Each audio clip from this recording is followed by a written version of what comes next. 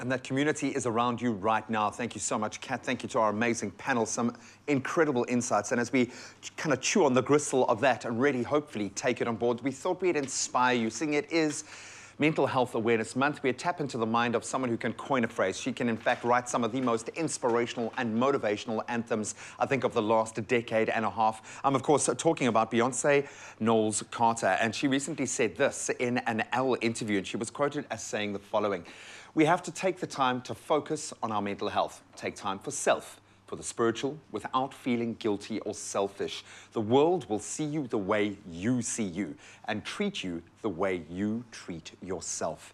I love what Seb was saying there. Just treat yourself as if you're another entity, another person, maybe a child that you need to care for, and take that time for self-care.